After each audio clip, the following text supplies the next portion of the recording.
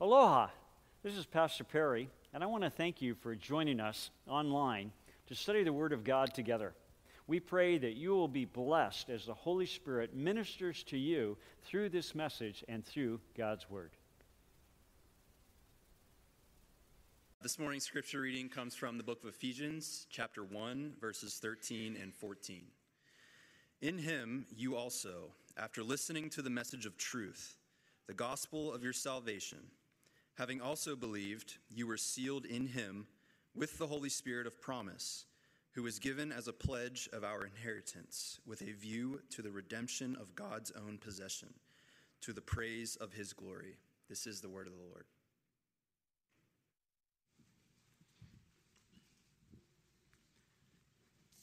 Adam, thanks for doing our reading. Would you pray with me as we prepare our hearts for the message this morning?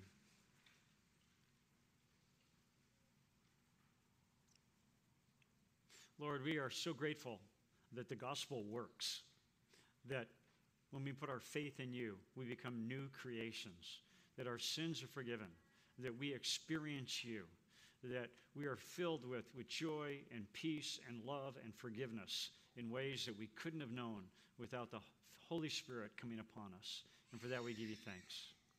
Lord, we are mindful that we live in a world that's polarized, and as Christians, we are forgiven but not perfect.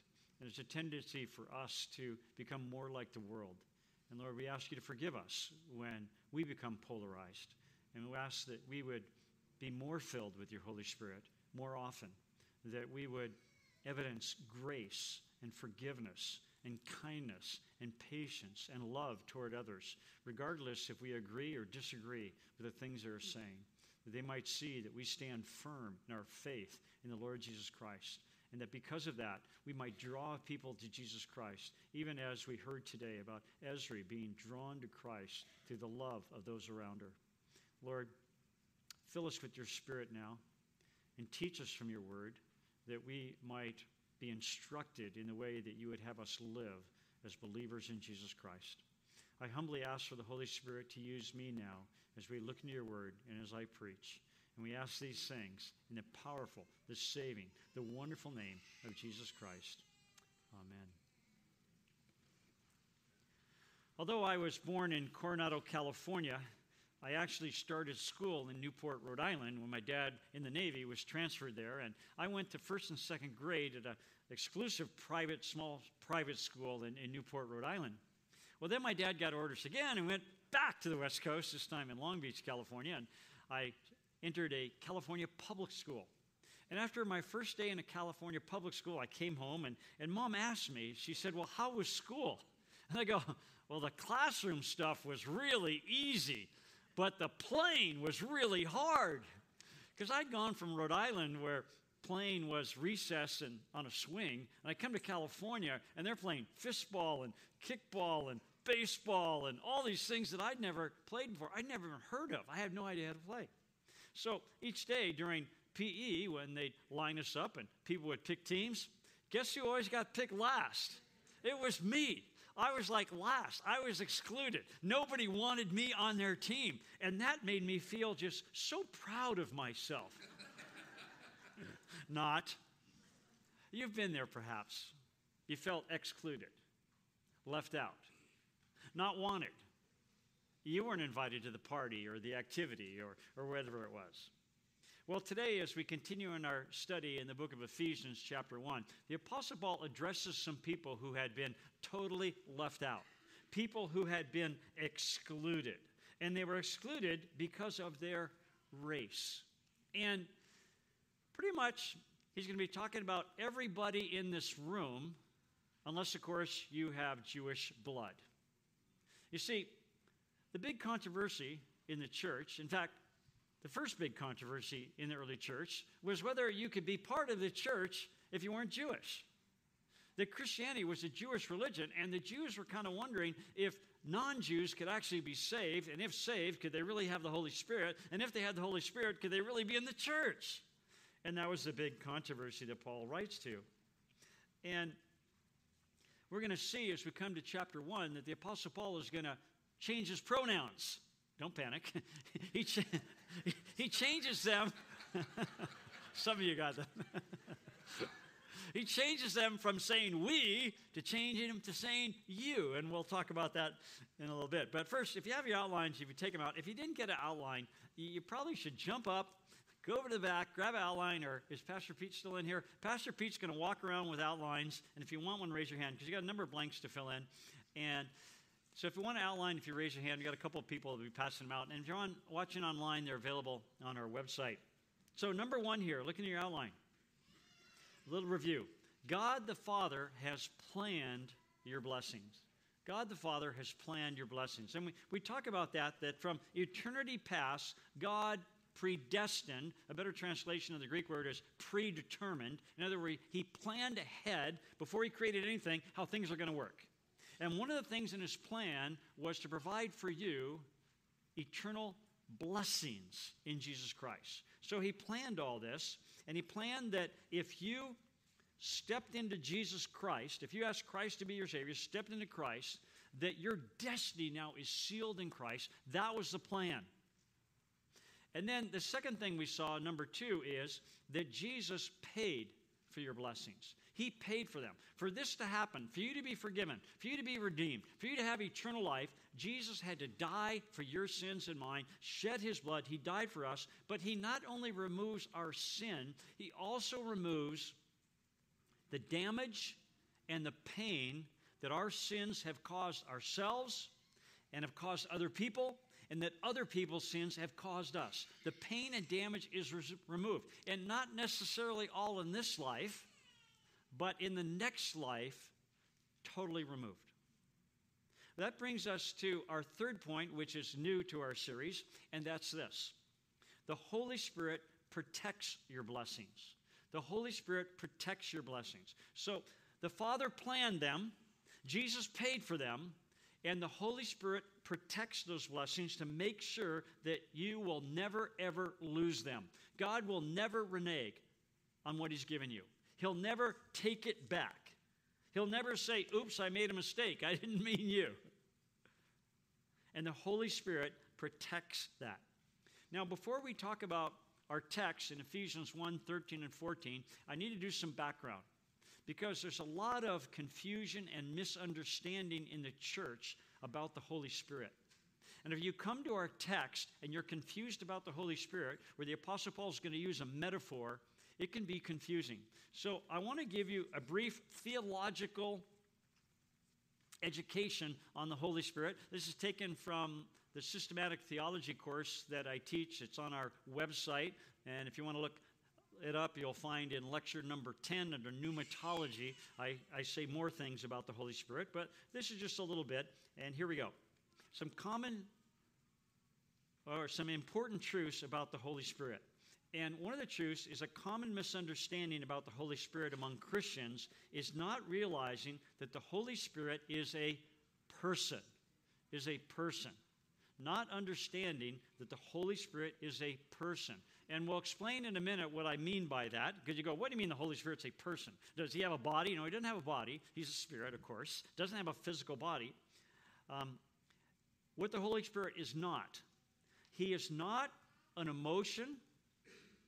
He is not an influence, nor is he merely the power of God. Not an emotion, an influence, or the power of God. Sometimes people will come to a church and they go, oh, I can tell the Holy Spirit's here, because they feel so emotional while they're there.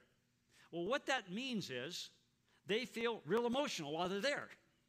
The Holy Spirit is not an emotion, any more than when your loved one walks in the room and you go, well, it's not your loved one. That's just an emotion. Now, some of you are going, well, I don't have that emotion. I have kind of another, we can offer counseling for that. Okay? But emotions are emotions. And the Holy Spirit might give you an emotion. I hope you felt emotional when Ezra gave her powerful testimony, and maybe the Holy Spirit was moving you and moving her, but the Holy Spirit doesn't equal emotions. He also doesn't equal influence, but he does influence us. One of the roles of the Holy Spirit is to influence us, to convict us of sin, to lead us into righteousness, but he himself is not an influence. He is a person. He's not an it. He is not just the power of God. Some people think, well, the Holy Spirit is God's power coming upon you. No. The Holy Spirit is God, the third member of the Trinity. He's a person. Now, he has power. He has all the power of God the Father and God the Son. And he is very powerful, but he doesn't equal power. He's a person. So he's not an emotion or an influence, nor merely the power of God. He is a person. He is a person, but not just a person. He is also God. He's a person, but he's also God. So, what do we mean by person? Well, looking at your notes, his personhood, the Holy Spirit possesses the attributes of a person. The attributes of a person. We're going to mention 3 of them here. The first one is mind. The Holy Spirit has a mind. We're not going to look at all these scriptures, but I would like us to look at Romans chapter 8, verses 26 and 27. Romans 8:26.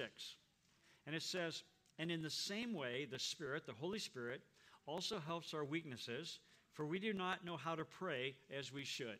If you ever say, I don't know how to pray as I should, well, that's biblical. It says right here, you don't know how to pray as you should.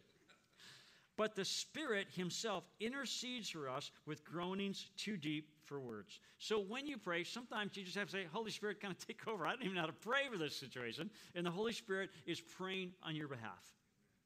Verse 27.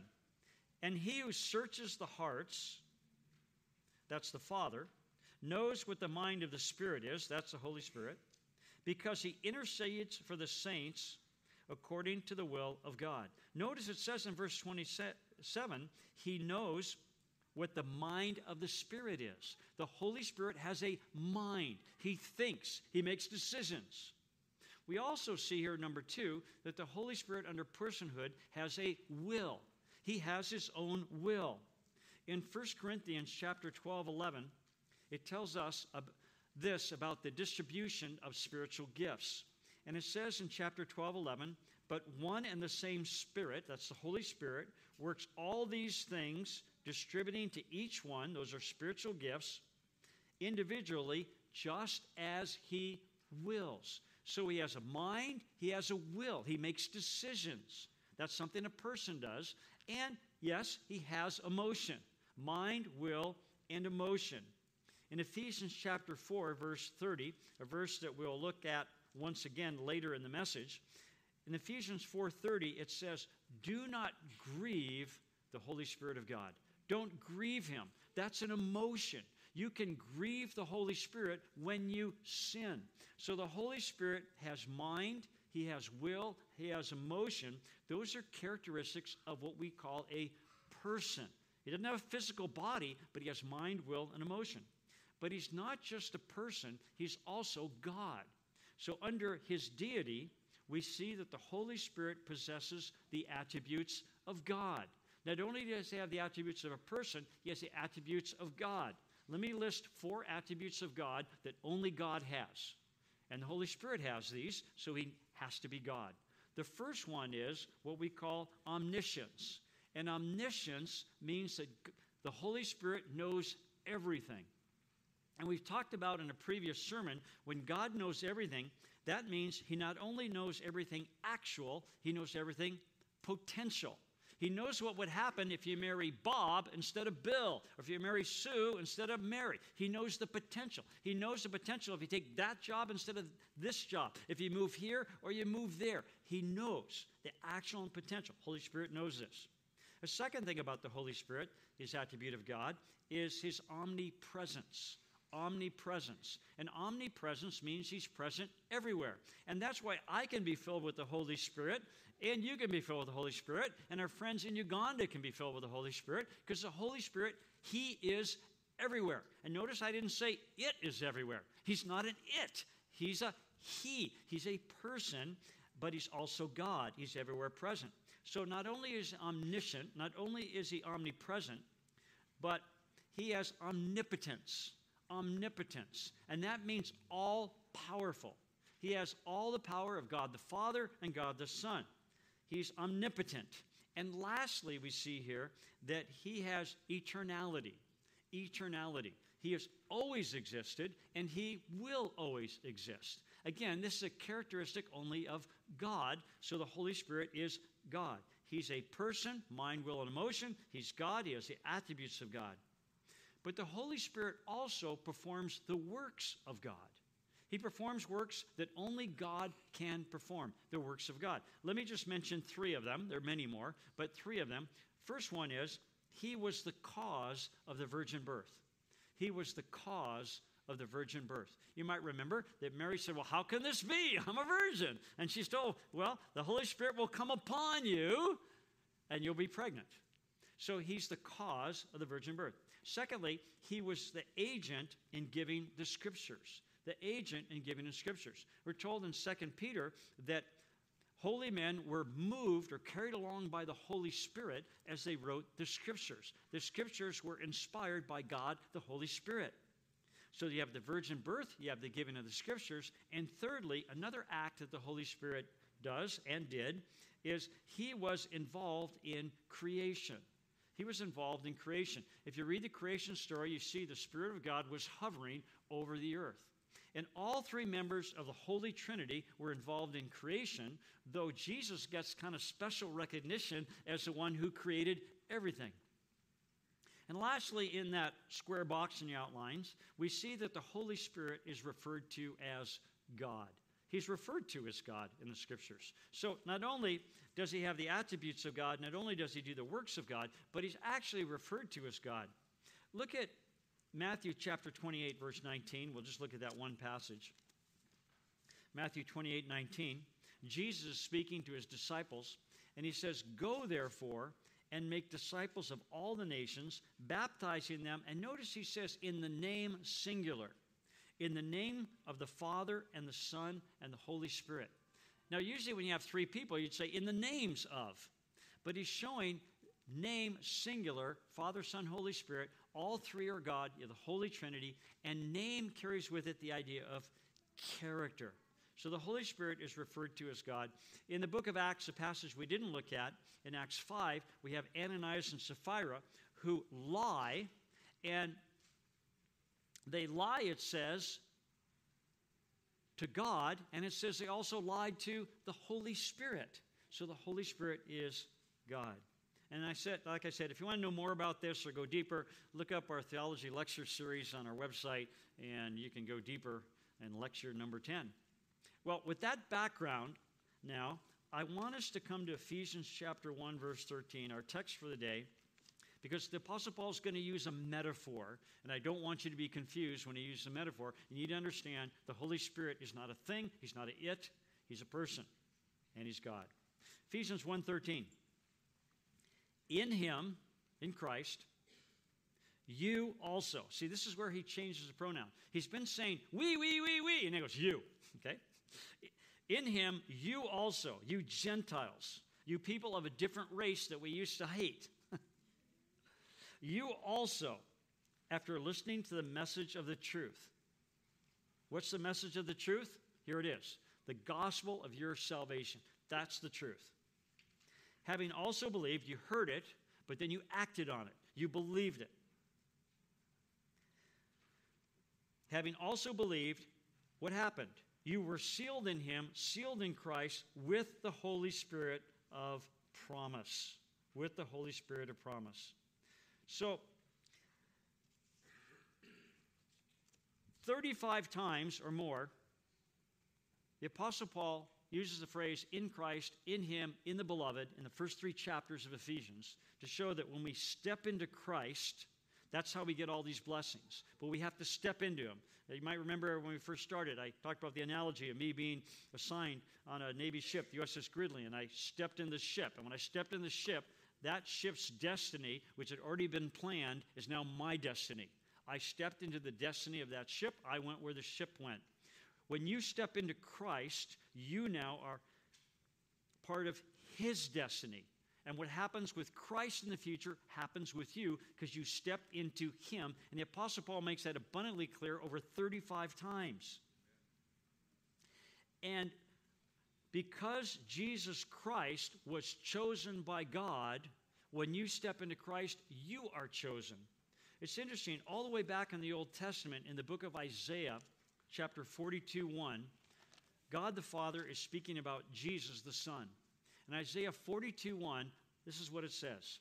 God speaking, he says, "Behold my servant," referring to Jesus, "whom I uphold." And he says, "My chosen one." Jesus is the chosen one. When you step into Christ, then, you also are chosen. "My chosen one, in whom my soul delights, I have put my spirit upon him. He will bring forth justice to the nations." And so when we come to Ephesians, we saw in Ephesians 1, verse 4, that God says he chose us, how? Not to be in him. He chose us in him, in Christ, before the foundation of the world. Because Jesus is the chosen one, you step into Christ, you share the fact that you too are chosen. But unfortunately, many Christians, after they step into Christ, after they become a Christian, they become afraid that maybe they could step out of Christ, or they could fall out of Christ, or they could pull out of Christ, or they could deny Christ. And many Christians worry that maybe they've lost their salvation because of something they've done. And there are some churches that actually cater to that. Some churches have people living in fear that if you don't perform this ceremony, or you don't do this, or you don't go there, or you don't come here, that you're going to lose your salvation. And so they have Christians living in fear rather than in hope and peace of what God has promised them for all eternity. And that's why we come to this point number 3, that the Holy Spirit protects your blessings. You can't lose them. Notice what it says in Ephesians 1:13. It says in the last part of that verse, you were sealed in Christ, in him. How? With the Holy Spirit of promise. And this is why I want you to understand the Holy Spirit is not a thing. He's a person. He's God. In Paul's day, people understood seals. They had lead seals, they had wax seals, they had clay seals, and if you had an important package or a document of some sort, you'd wrap it in string, and you put this clay or this wax or this lead, and you'd have a signet ring, and I assume you would take it off before you stuck your finger into this hot lead. And you take it off, and on that signet ring was a carved figure that would be impressed in the wax or whatever it was. And some of these signet rings, instead of having a carved figure, they had a precious stone that was carved, and that was called a cameo. And the people that had these cameo rings or signet rings were like the Roman emperor and other really important officials. And this was their seal, and only someone who was authorized could break this seal. And that's why you remember when Jesus, when they rolled the stone against his tomb, they sealed it. Maybe they put ropes around it and big wax seals and emperor's seal in it, and you would break that seal at the pain of death in that case. So a seal represented protection. It represented authority. It represented security. And so Paul's readers understood this, that this is God's seal on your salvation. But the seal is not a thing. It's not it's not wax. It's not lead. It's not clay. It is the omnipotent God, the Holy Spirit, who has you covered. Amen. And Jesus himself uses a different metaphor in John chapter 10, verse 29, to teach the same thing. He says, "My Father who has given them to me is greater than all, and no one is able to snatch them out of the Father's hand." He's saying once you're in God's hand, you can't be snatched out. And people go, "Yeah, well, can I jump out?" I was like, gosh, it's a metaphor. I mean, you could say, what if he sneezes? Achoo! Oh, no, I lost Perry. You know, it's a metaphor. The whole idea here is you can't lose your salvation, because your salvation never depended on anything you did. Amen. And it doesn't depend on anything you do. It depends on what Jesus did for you. You just cried out, "Help!" And he gave you help, and he rescued you, and he saved you. But the Holy Spirit is not just a seal. As we continue to read in Ephesians 1:14, the last part of that verse, it says, the Holy Spirit is also given as a pledge of our inheritance, a pledge. Some translations translate the word pledge as first installment. Other translations say down payment. Other translations say the Holy Spirit is a guarantee. That Greek word that's used there is a word that in modern Greek sometimes is used to refer to an engagement ring. And I kind of like the picture, though this isn't exactly what Paul's saying, but the idea that Jesus is the groom, the church is the bride, and the Holy Spirit is that engagement ring. It's a promise. And he's saying, I've given you the Holy Spirit as a promise that all the stuff I told you to have in the future, you're going to get it. So he's the pledge. He's the guarantee. He's the seal. He's all these things. But he's not a it. He's not a thing. He's God the Holy Spirit. Does that make sense? And it's God the Holy Spirit with all this power is protecting your salvation. But then some people say, yeah, but what about people who walk away from the faith? There's a very popular movement right now that's going on. It's called deconstruction. I don't know if you've heard of it. And deconstruction is where people walk away from their faith. And you might be wondering, well, do they lose their salvation then if they've deconstructed? And there are famous people who have deconstructed, and they call themselves ex-evangelicals. And you can find their posts on TikTok and Instagram thingamajigs, all over I don't do that stuff, so I don't really know the technical term. And I don't suggest you go see that. But millions of people are listening to these people who have walked away from the faith. You have famous people like Joshua Harris, who wrote that book some number of years ago, I Kissed Dating Goodbye. And the book was about moral purity as a Christian. And now he denies this whole moral purity thing. And he's pulled the book from the publishers.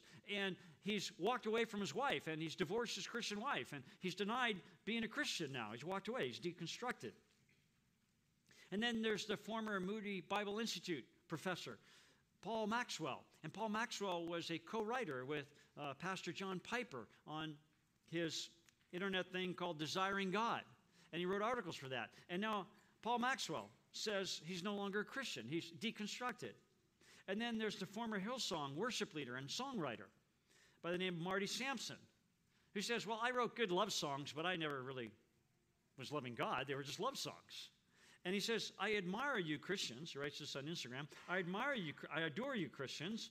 I love you so much. It was amazing being one of you, but I'm not anymore. He's deconstructed. And not just famous people are doing this. People are doing this in your homes, your children, your grandchildren. There's an excellent book. I'll put a slide up there as I mentioned it. This book called Deconstructing Christianity. It's co-authored by Elisa Childers and Tim Barnett. It's definitely worth a read, really for every Christian if you want to understand what's going on. But it also gives some helpful advice on if you have family members that are deconstructing or friends, there's hope and how you should treat them. And basically, it's you love them and you don't waver from the truth. You teach the truth and you love them. But Elisa, in her book, writes this. She says, I was standing in the foyer of a church where I had just spoken at a Christian Worldview conference when I was approached by an elderly couple with downcast faces. Without wasting time on pleasantries, the man said, our son, and then he got all choked up with tears and he stopped short. The gray-haired woman next to him laid her hand on his shoulder and continued, our son deconstructed. He isn't a Christian anymore. We don't know what to do. The man went on, my wife and I did everything. We brought him up as a Christian. We raised him in church. We taught him to love God and His Word. We thought we'd done everything right, but several years ago, he started claiming that the church is too exclusive. Then he complained that Christians are intolerant and unloving. Now he tells us we're toxic and won't let us see our own grandchildren. His wife added, what do we do? How can we get our son back and be invited into our grandchildren's lives again? Childers writes, sadly, this story represents countless similar scenarios in which parents, grandparents, pastors, spouses, and friends are faced with the tricky task of figuring out how to navigate the complex and sometimes volatile phenomenon that is sweeping up their loved ones. Christian theologian who is not deconstructed, a professor of historical theology at Westminster Seminary, writes this. He says, apostasy is nothing new. Every generation has had its profile apostates. What is new is the cool postmodern terminology that has emerged in the English-speaking West for doing so, that of deconstructing the faith. The authors write, in case you wonder what deconstruction is, they write, deconstruction is not about getting your theology right. We should all get our theology right. That's not what it is. It's not about trying to make your views match reality. It's about tearing down doctrines that are morally wrong to you, to make them match your own internal conscience, moral compass, true authentic self, or whatever else is being called these days.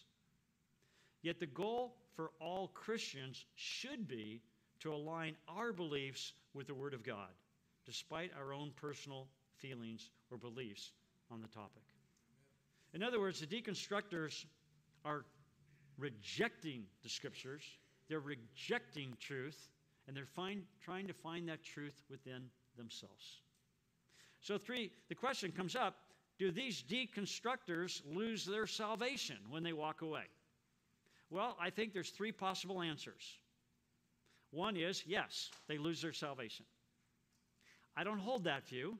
Apostle Paul didn't hold that view. I suggest you don't hold that view.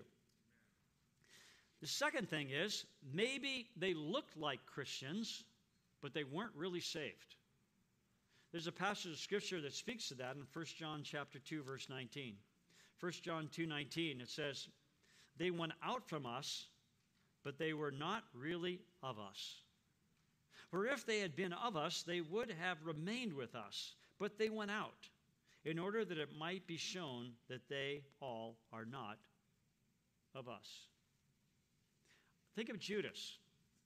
Judas fooled everyone.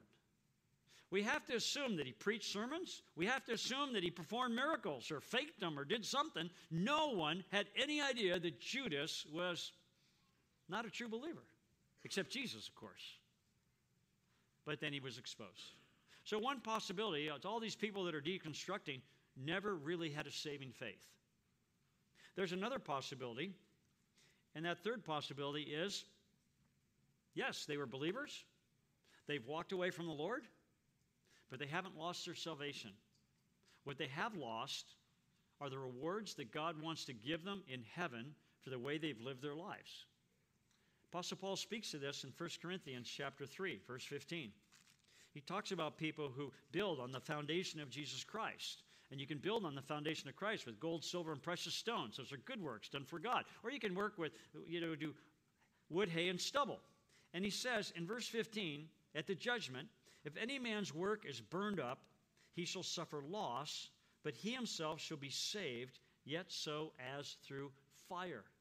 So what happens? They don't lose their salvation for becoming a Christian and then living an awful life for themselves, but they lose any rewards that God would give them that they would enjoy and have for all eternity. And there's some indication in other parts of Scripture that there are levels of rulership in God's future kingdom.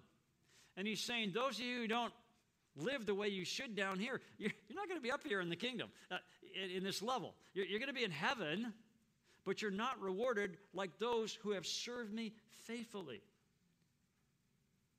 I don't hold to the first view that you can lose your salvation, as I said.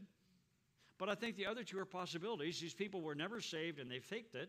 Or they were saved, they walked away from the Lord. They're not going to lose their salvation. And hopefully they will repent and come back to Him as they see your love and you standing for the truth. Because the Holy Spirit protects your blessings. I want to finish up with Ephesians 4:30, passage we looked at earlier. Now I'll read the whole thing. Ephesians 4:30 says, and do not grieve the Holy Spirit of God, notice, by whom you were sealed for the day of redemption. He's sealing you until you're completely redeemed and in heaven with Jesus Christ. Your future in Christ was planned by the Father. It was paid for by Jesus Christ. And it's protected by God, the Holy Spirit. Your job, though, is to make sure you have put your faith in Jesus Christ. I'd like to invite you to bow your heads, give you a moment to look at your heart. Whether you're watching online or in this room, I want to challenge you, if you have never put your faith in Jesus Christ, to do it in this very moment. And here's how you can do it. To offer a prayer to the Lord that is simple but powerful, something like this: Lord Jesus, I believe that you died on the cross to pay for my sins. And I believe you rose from the grave, that you've conquered death. And I believe that you want to offer me eternal life. And so, Lord Jesus, I ask you to come into my life. I yield my will to your will. I ask you to save me today. And Lord Jesus, I want to follow you. So please help me do so.